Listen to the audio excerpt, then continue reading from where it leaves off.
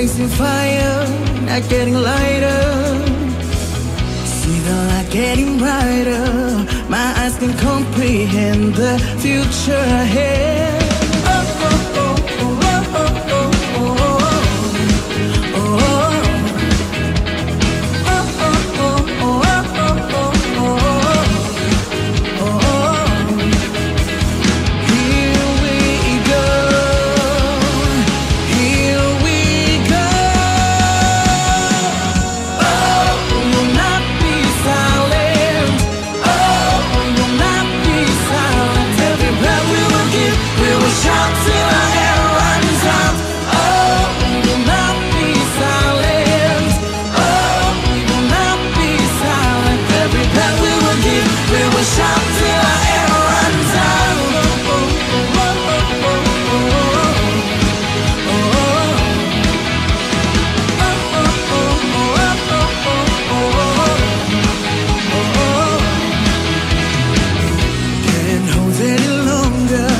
This blazing fire, not getting lighter. See the light getting brighter. My eyes can comprehend the future ahead. Here we go. Here we go. Oh, we will not be silent. Oh, we will not be silent. Every breath we will give, we will shout till our air runs out.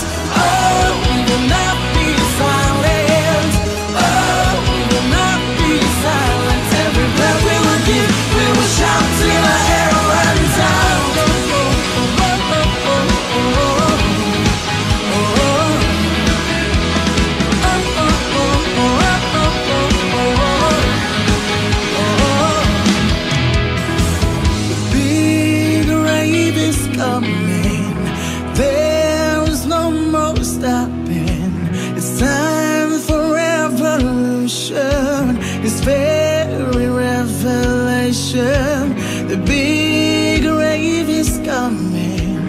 There is no more stopping. It's time for revolution. This very revelation, the big rave is coming.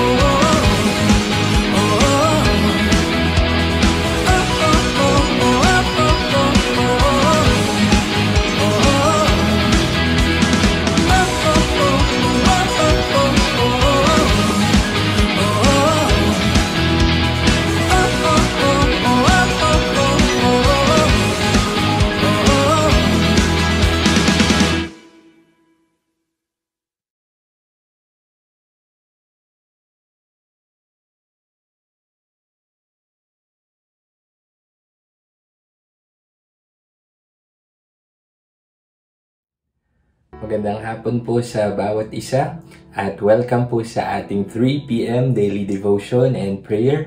Ako po si Pastor Israel at ako po ang inyong makakasama ngayong hapon na ito. So we are still learning about the book written by Pastor Cesar Castellanos.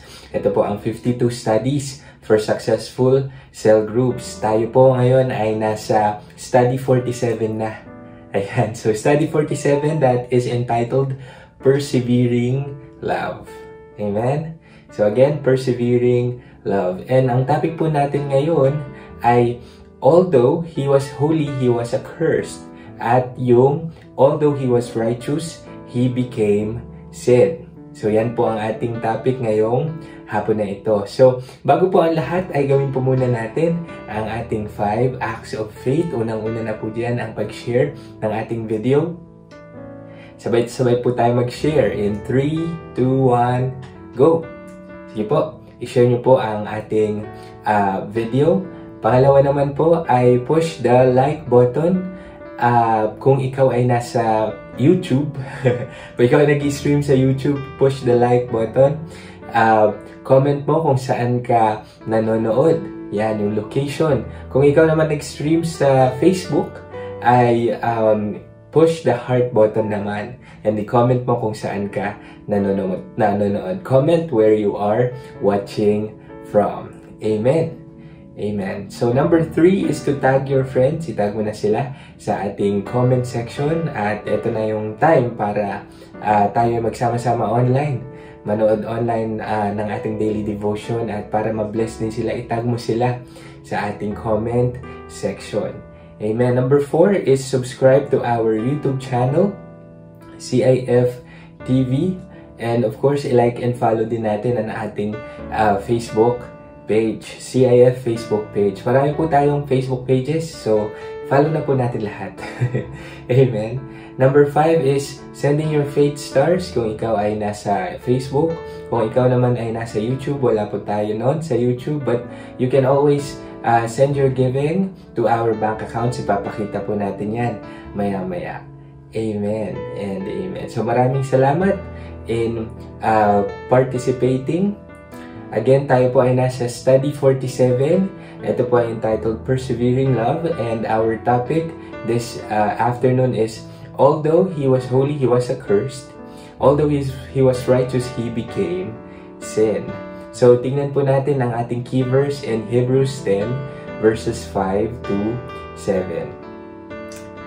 Again, Hebrews 10, verses 5 to 7, sinabi po dyan, therefore, when Christ came into the world, He said, sacrifice and offering you did not desire, but a body you prepared for me.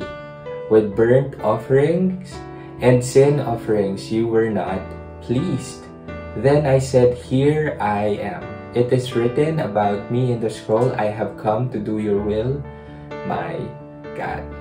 Again, yan po ay sa Hebrews 10 verses 5 to 7. So, alam po ng ating Panginoong Jesus that He was coming to earth to complete a very delicate mission. Amen? Ito po ay the redemption of mankind. Ito po ang mission ng ating Panginoong Jesus. Kaya nagpunta po siya dito sa lupa. And He was aware that if He did not succeed, there would not be a second chance for His people. So, the weekly sacrifices offered by the Israelites were not enough to take away the guilt from their souls. So, the Father, God, gave Jesus permission to come to the earth and became the atoning Lamb of God. Amen? Siya po ang naging atoning Lamb of God. And the cross of Calvary was the only sacrifice that could acquit us of the sin in our heart and set us free. So, ang magpapalaya lang sa iyo ay yung ginawa ng ating Panginoong Jesus sa krus ng Kalbaryo. Ito lang ang makakapagpalaya sa atin, makakapag-acquit of the sin in our heart. So, it was the Father's will that Jesus redeem mankind. Amen? It is the Father's will, ang kagustuhan po ng ating Amang nasa langit is to redeem mankind, the redemption of mankind. So He prepared a body for His Son in which to be incarnated. Amen? So then Jesus could present Himself as the atoning sacrifice, pleasing and acceptable to God. At gusto pong sabihin sa bawat isa that Jesus is very determined to redeem us. He is determined to redeem us. Alam niyo po, dito po sa mundo ay marami pong tao na ang gusto po ay sumikat. Yan, ang gusto po ay maging popular, ang gusto ay maging famous. Diba? So there are many men in the world who have arisen to fame. At minsan po, to the degree that their followers have made them into gods. And even offer their lives to defend their ideals. So, kung meron mang isang tao na famous, kung meron mang pong isang tao na popular, ay minsan yung mga followers po nila ay ginagawa na silang parang Diyos. Yung mga ideals po nila ay talagang ipaglalaban po nila. Naging panatiko ang mga taong ito. Pero ang buhay po ng ating Panginoong Jesus ay iba. Amen? The life of Jesus Christ differs from other famous men in that, eto na, bakit na iba ang buhay ng ating Panginoong Jesus sa mga ibang taong naging famous? Alam niyo ba, si Jesus is also very famous. Amen? Nakita ko nga po ang isang meme kasi meron tayong mga pinapanood na movies, merong tinatawag na Avengers, di ba? Parang sa movie na yon sila ang nagliligtas ng mundo. Tapos, yung mga Avengers, naka-assemble sila, tapos nasa gitna si Jesus. Sabi ni Jesus ay, "This is how I save the world." O, di ba? Pero alam niyo po ba that Jesus, the name Jesus, Jesus Christ, is known in the whole earth. Maaring may mga ibang tao pa na hindi nakakakilala, pero ang very point ko po dito is that He is famous. Pero titignan po natin, bakit na iba ang buhay ni Jesus sa ibang tao na famous? So, Jesus, although He was holy, He was accursed. Again, although He was holy, He was accursed. Ang ating pong Panginoong Jesus ay wala pong kasalanan. Amen? He was sinless. He was holy.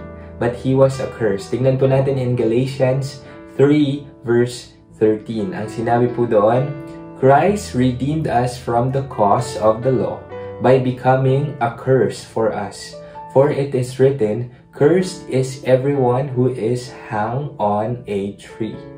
So, yung umpisa po, sabi kanina, Christ redeemed us from the curse of the law by becoming a curse for us. So, ang ating Panginoong Jesus, He was not just accursed. He became a curse.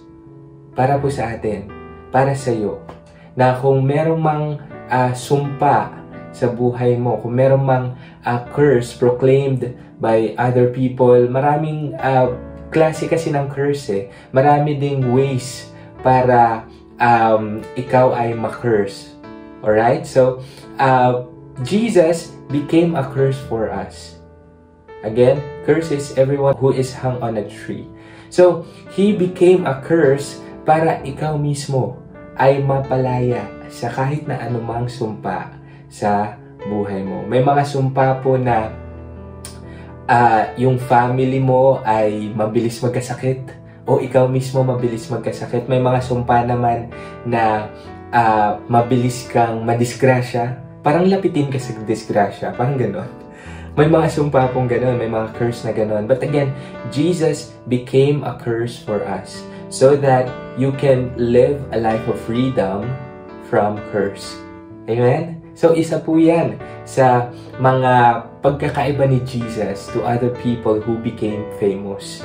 So, ang buhay po ng ating Panginoon, again, although He was holy, He was accursed. And ang kasunod po, although He was righteous, He became sin. Again, although He was righteous, He became sin. Tingnan po natin in Romans 5 verse 8. Ang sabi po doon, but God demonstrates His own love for us in this. Yan. God demonstrates His own love for us in this. While we were still sinners, Christ died for us. Again, nasa Romans 5 verse 8 po iyan. So, pag sinabi po natin sin, nakakagawa po tayo ng mga any trespasses against the Lord. Ang sinner, ang isang taong sinner, ay kalaban ng Diyos. Dahil gumagawa ka ng mga bagay na labag sa loob ng ating Panginoon. Or anything kasalanan sa Kanya, any trespasses against the Lord. So, any sinner is an enemy of God. Pero, in Romans 5:8, sinabi doon, but God demonstrates His own love for us in this. So, ikaw man ay nagkakasala sa Panginoon, ikaw man ay kalaban niya at that time,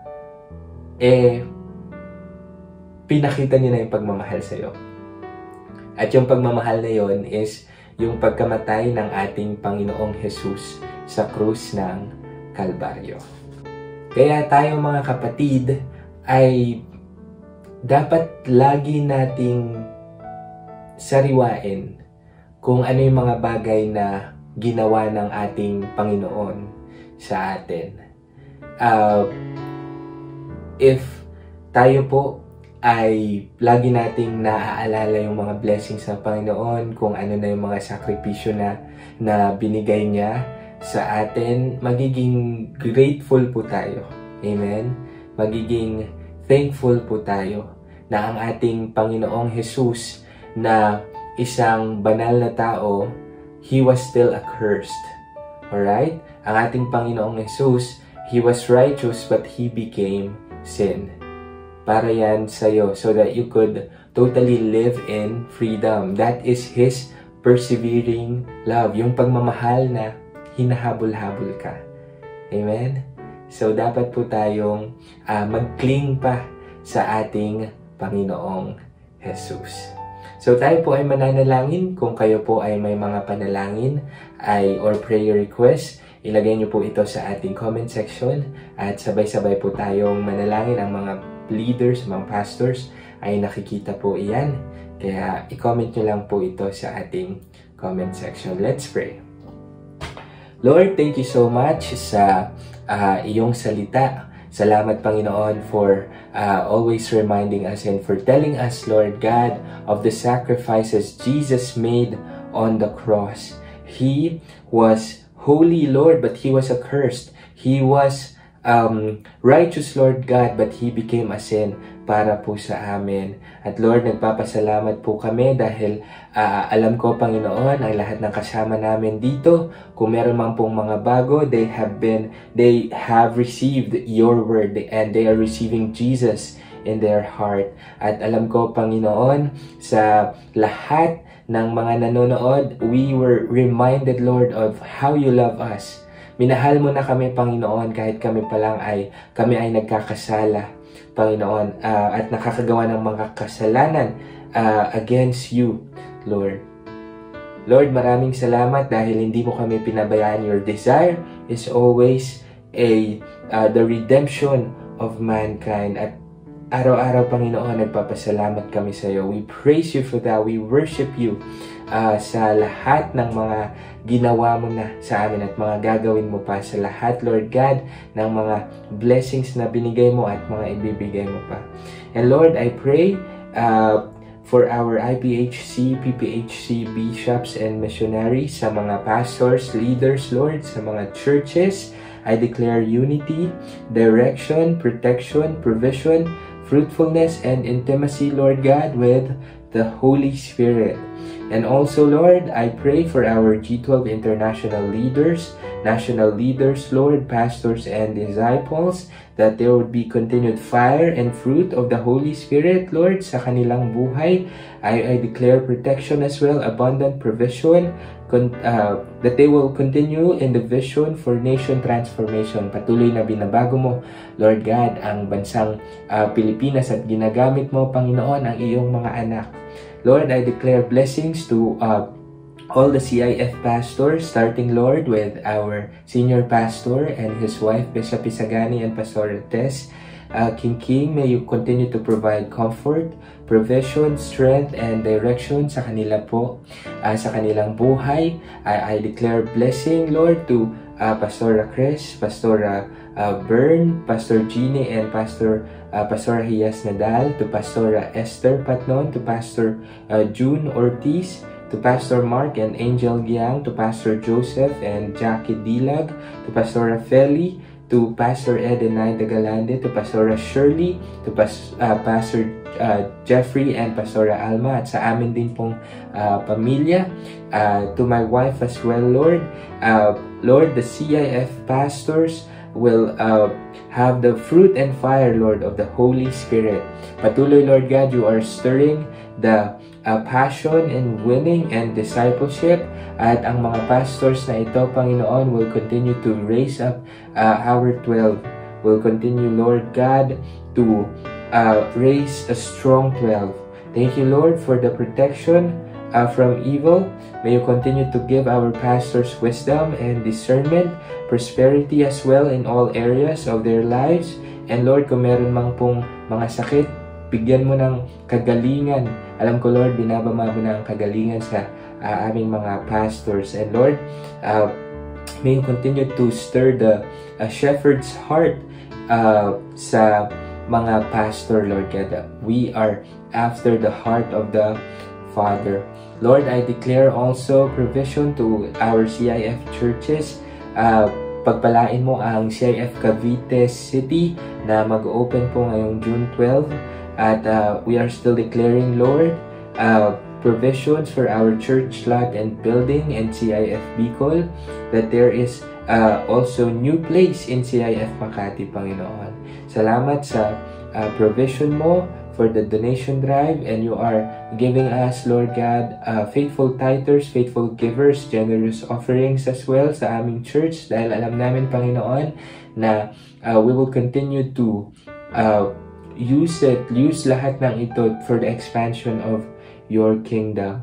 And Lord, marami pang mga cells, mga cell groups, cell leaders, ang mariraise, mga cell groups na mabubuo, Panginoon. At ganon, Lord God, we are continually praying that we will continue to plant churches.